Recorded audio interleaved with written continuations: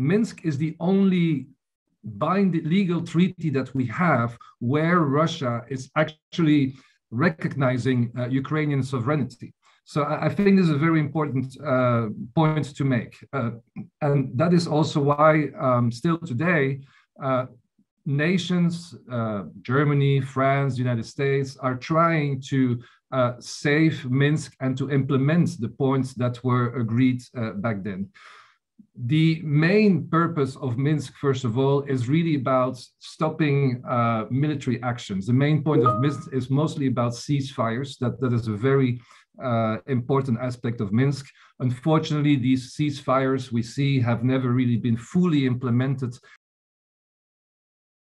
Now, Minsk is now being revived. Why? Minsk would basically offer a solution to de-escalate the Russian military buildup that we see now happening around Ukraine.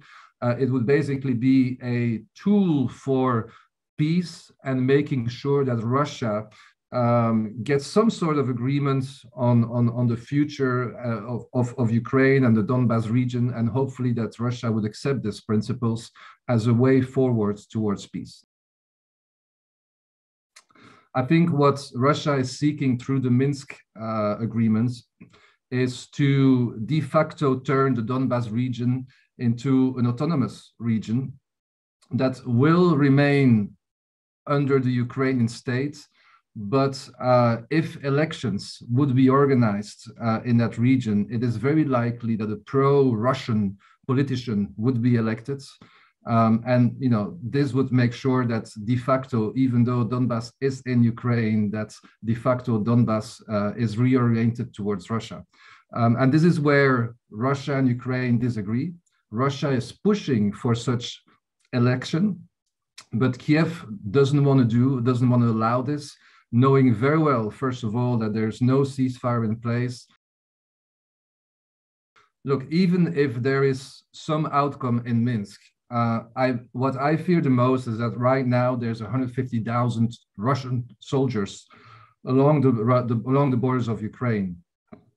Putin cannot just now go home and say, well, I deployed this massive force and I will not do anything.